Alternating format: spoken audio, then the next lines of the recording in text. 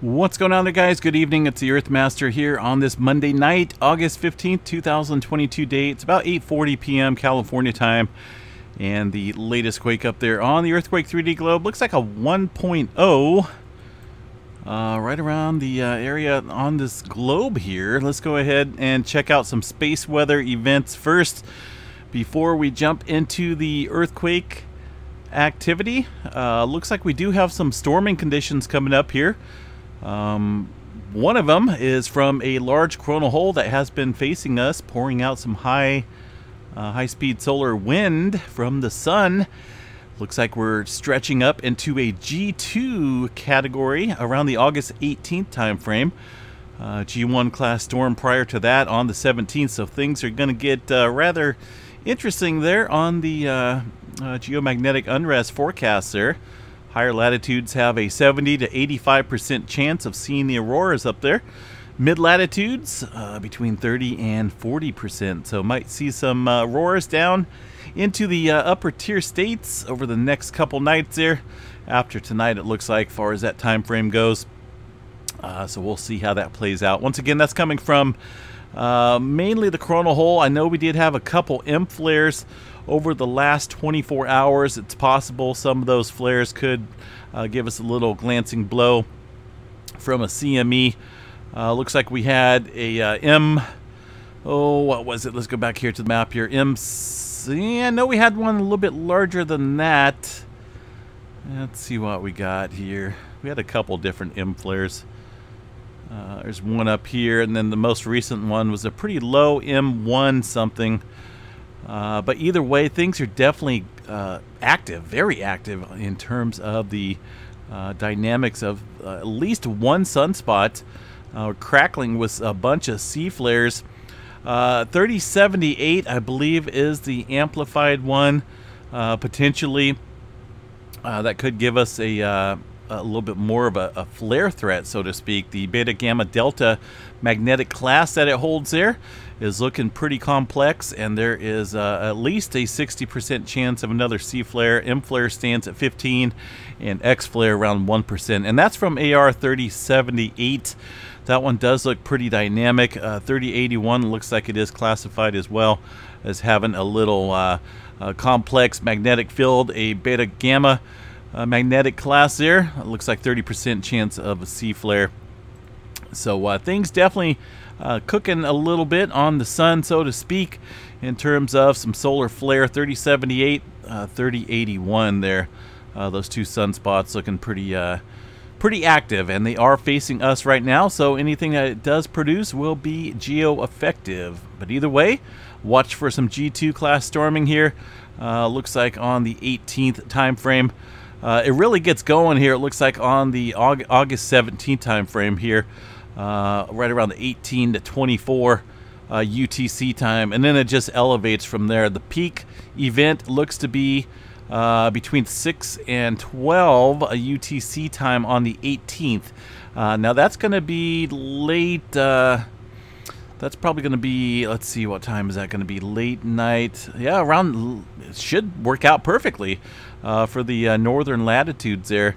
Should be right around the time that it's dark overnight for specifics in the G2 class category.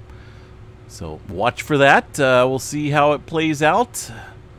All right, earthquake activity. What do we got going on here around the bend? Of course, we did have some activity. It looks like that one pointer was up around the Italy area or somewhere around there. Let's go ahead and check out the exact location on that. It's just kind of weird showing a one pointer on the globe, and I have it set for 2 something and above. But either way, a little activity it looks like here outside of the region. 2.0 in France 23 minutes ago, and some scattered activity up and down the board. It looks like that one pointer is way up here. Yeah, it just kind of disappeared now, but yeah, little activity throughout the Mediterranean region. Also a little bit of earthquake activity. It looks like a 4.4 in the southern Iran area. This one kicking up looks like earlier this morning time frame. Not for sure if the USGS is showing it. Yes, they are. Surprising. All right, other earthquake activity still remaining pretty active out here along the Pacific Plate. Still looking at some movement up here around the Kuril-Kamchatka Trench. We did see a little bit of filling in of earthquakes, but nothing major. Still watching this zone pretty closely. Just been having a couple small fours in the vicinity of my watch area for a larger quake. The Mariana Trench and the Izu Trench area up here south of Tokyo into this area, right around the plate boundary of the Pacific and the Philippine plate here. Not showing anything right now.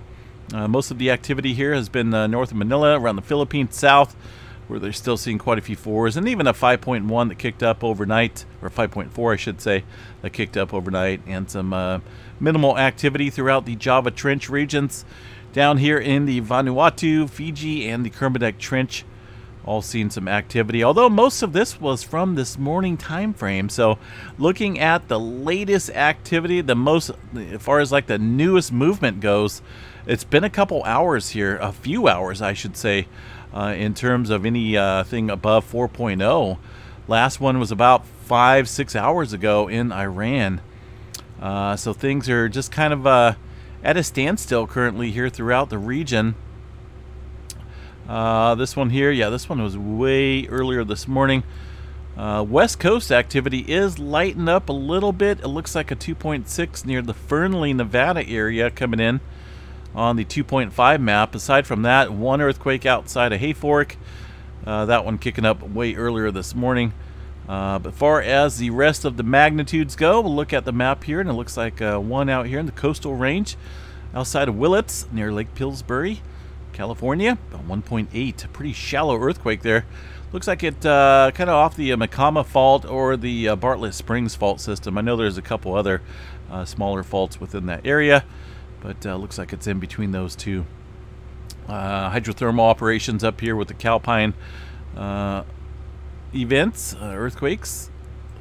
Southward, still some movement along the San Andreas fault here, along the creeping section up against the Diablo range. Still seeing some activity, although that activity below the 2.5 threshold, and most of it is microquakes.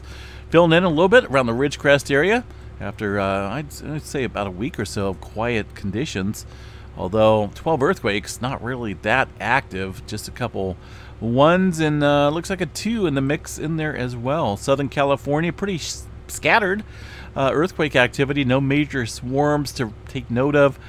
Things look like a typical day there in the Southern California region.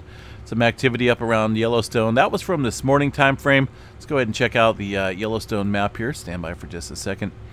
I don't see any major swarms. We did have a little bit of activity throughout the day today, although the last few hours things look pretty mellow. Not a whole lot of spikes here on the graph that would indicate any type of sufficient large-scale swarm, or any swarming for that matter. Just a couple small microquake earthquakes throughout the day at Yellowstone National Park. Over around Texas area, things starting to fill in a little bit around the oil fields outside of Pecos. Let's see what we got here. 2.9 near the Toro gas field. I mean, let's go ahead and zoom in, shall we? I mean, I'd like to see what's going on. Kind of looks like some maybe ancient towns down there, some farmhouses, right? Until you move in and really see what's going on in the areas. These are injection well stations with a pond, wastewater injection, gas and oil fields as listed here on the map. Some of them old, some of them new. Earthquake activity out there within those fields, and that will continue for many, many years to come, and they will get bigger than the 2.9 that's showing up there on the map. So just look for that throughout the states of Texas, Oklahoma, wherever there's the the events that go on there. South Carolina, one little earthquake outside of Elgin. It looks like a 1.5.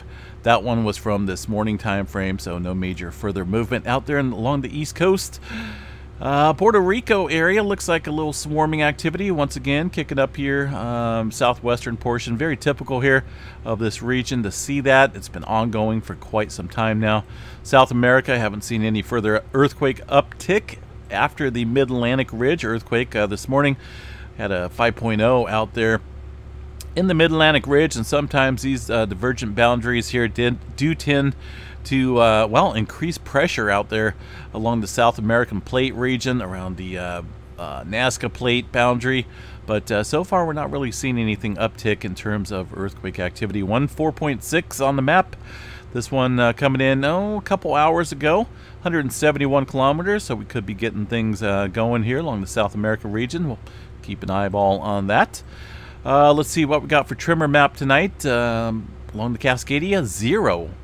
Zip 0. So all that activity we're seeing over the past couple days along the western portion of the Pacific Plate, and a lot of activity down south here, has kind of tapered off movement along the Cascadia. I noticed the tremor map really kicks up here into the Cascadia when things are calm along the western Pacific here. That's kind of just, it gives me a good indication that there's some shoving here of the plates, the Juan de Fuca plate as a whole being shoved underneath the North American plate, creating that vibrational frequencies there that is called tremor. So it just kind of goes hand in hand. Pressure in the region, going to take that plate and shove it down further underneath the North American plate and build up some further strain here along the locked area of the Cascadia subduction zone. So that, but now, no tremor, and just pretty basic. There's not a whole lot of pressure out here along the west coast, I don't think, right now. Just aside from these little small earthquakes, most of this activity, older movement, and not a whole lot showing up throughout the Pacific Northwest. One earthquake outside south of the Strait of Juan de Fuca, got 36 kilometers for this 1.3. That's a pretty deep earthquake here in this region. I know 36, not super deep, but it's not at the surface either. It's down there, kind of where we see the tremor activity kick up along the Cascadia. So is a Cascadia earthquake up there, definitely down into that subduction zone. All right, let's see what else do we have here. Let's go ahead and check out the Earthquakes Canada map. I know over the weekend they were pretty slow to report anything, and it looks like they may have updated at least one earthquake out here along the Pacific. 1.6 way off the coast, village of Queen Charlotte, BC region, 34 kilometers deep in that area. All right, guys, I think that's about it. There's no major movement or what's the word I'm looking for? No major activity on the volcano out there around the Samoa Islands as far as any updates go. I know they have been putting out a little bit of informational statements in terms of the Tau Islands and other volcanoes there in the American Samoa. They're having some type of earthquake swarm there. So the latest one was put out, this latest article was put out the 15th. I'm not going to read it all. It is an unassigned volcano right now, but it looks like they definitely need to keep an eye on it. They were having about 30 to 60 earthquakes per hour. Most events were too small to be felt, but they're saying some of the larger events could be between magnitude 2 and 3.0. So no major changes, but something to keep an eye on, right? These volcanoes, submarine volcanoes, can definitely create quite the explosion. Now, I'm not for sure if this one would be able to do what the Hunga Tonga volcano did earlier this year in a dramatic fashion. That thing was pretty awesome to look at, satellite views, but something to watch pretty closely here. And it looks like there, here's the Raspberry Shake map. We checked this out earlier, and this is kind of like a recorded seismograph station here. It's still looking pretty active in terms of some earthquake activity. Seeing these little spikes there, nothing big, but those are definitely some earthquakes. This is a live map over the last few hours. This is a UTC time, although it kind of looks like it's behind because it's not currently 1800 UTC time. So I'm not for sure what's going on. I don't really use the Raspberry Shake all that often. I know quite a few folks do. But yeah, I don't know. I mean, I really haven't even looked at this stuff all that often. As far as this specific app to use and to watch the live data. But I'll look over it and see what I can figure out. Either way, guys, have a good night. Stay safe out there and enjoy the rest of your Monday night. For now, things are just kind of as is. We'll see how it plays out throughout the night tonight. and throughout the coming days. Can't wait to see how awesome the space weather event's going to be here. A G2 storm, not that big of a deal, folks, unless it's a prolonged event, which it doesn't look like it. Prolonged events around the G2, G3 storming conditions can definitely be some issues with power grids and whatnot, but it doesn't look likely that we're going to see any long duration event from this incoming solar storm. Either way, we'll keep you guys updated, and make sure you guys subscribe and whatnot while you're here. Have a good night, guys. Peace out.